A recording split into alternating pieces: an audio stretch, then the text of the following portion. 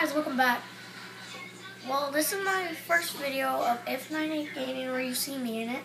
Well, today I'm going to show you how to make your own Quick Revive soda.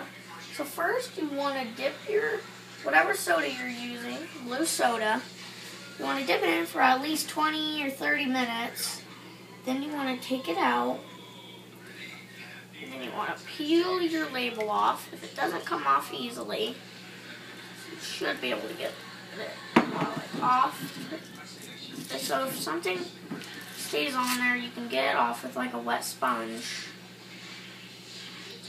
There you go. I have a blue bottle. I need to get a wet sponge.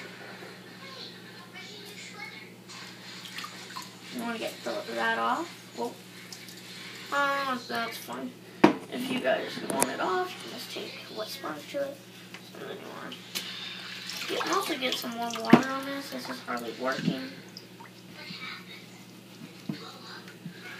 When you go on there, you can just pick on it with your finger.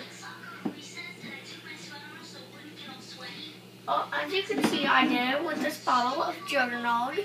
Well, I made my own Juggernog soda. I used Crush soda.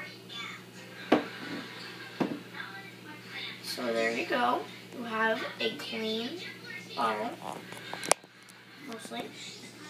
And now I have this Quick Revive label I printed off the internet. And now you want to put it on. And then you have your own Quick Revive. Then all you have to do left is to tape it on. And there you go. You have your own Quick Revive at home.